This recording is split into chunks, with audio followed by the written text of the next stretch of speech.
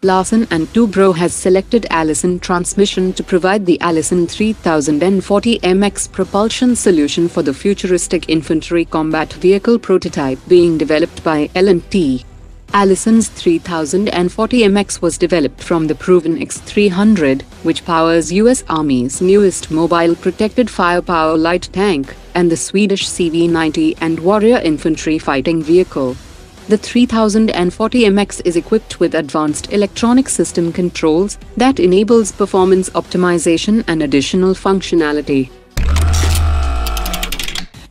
The Indian Air Force had sought response from global manufacturers and current operators for the lease of AWACS aircraft, but the Air Force has not received any offers, as some of the available aircraft are based on the vintage technology of the early 1970s, while on the other hand, Boeing is not open into leasing E-7 Wedgetail airborne early warning and control aircraft.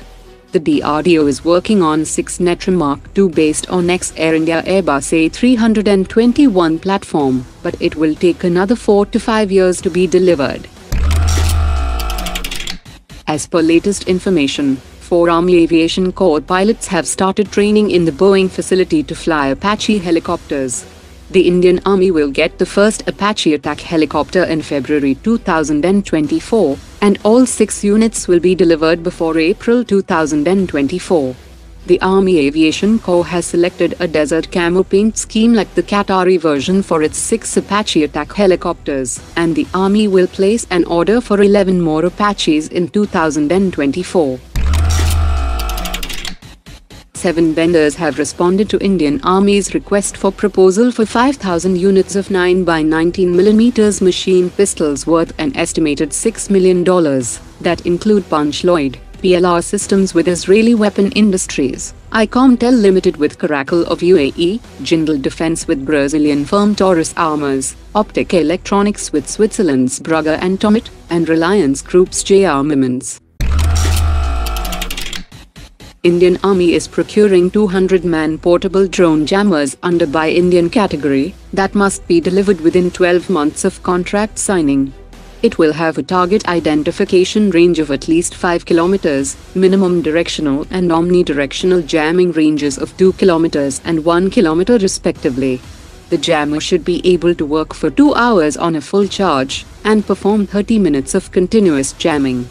The weight of every single system should not be more than 25 kilograms, and the overall weight must be less than 100 kilograms.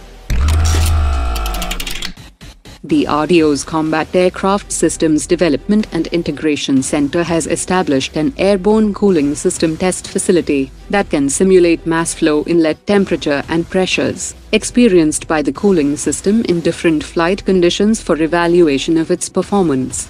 The test facility will be used for generation of performance maps of the heat exchangers and air cycle machines used for airborne application.